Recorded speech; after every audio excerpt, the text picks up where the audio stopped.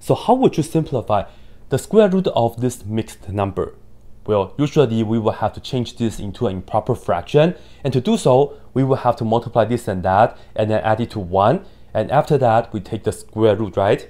But don't do that. Here's a better way. Let me show you how we can use algebra instead of using a calculator to do this. Firstly, notice that we have 225, and that is a perfect square, which is nice. That's 15 squared. And we love to have square numbers inside of a square root. In fact, we can actually complete a square for this number. Let me show you how. Right here, we have square root. This means we have 223 plus 1 over 225. And for this, let me just write it as 1 over 15 squared. Yep. Now, we have something square at the end, right? And another thing is that notice 223 and 225, they are just off by 2. So instead of 223, let's do this. Let me look at this as 225 minus 2. Yeah, because this way I can get a perfect square right here. That way I can also get, because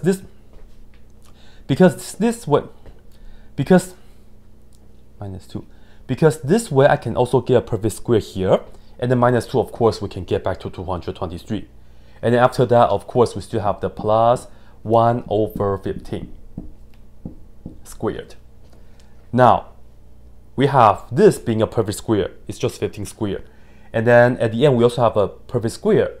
So in fact, we can use one of the formulas that we learned from algebra, and that's this one.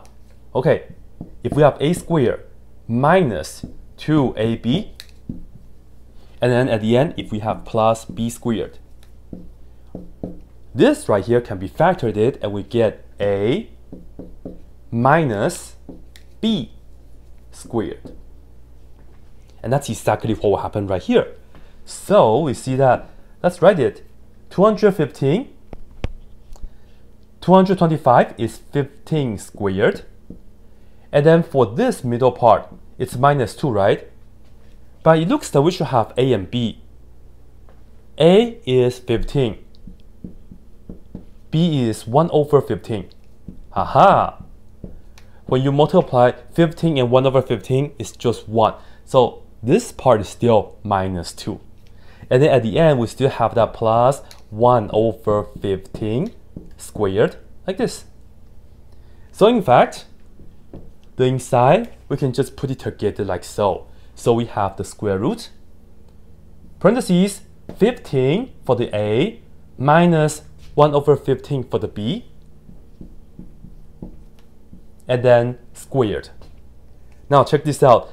The inside here, 15 minus 1 over 15 is positive. So if we cancel the square root and the square, we will just get a positive result. Let me just indicate that this right here is greater than 0. So this right here means we have 15 minus 1 over 15. And because we started with a mixed number instead of the square root, I will also end up with a mixed number for you guys. This will give us 14 and 14 over 15.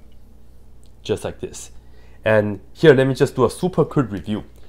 If we have 15 minus 1 over 15, we can look at the 15 as 14 plus 1, and then after that, we have minus 1 over 15.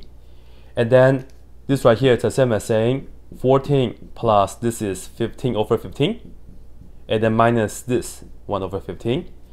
And then these two together is 14 over 15. 14 plus 14 over 15 is exactly that. Alright, so that's it.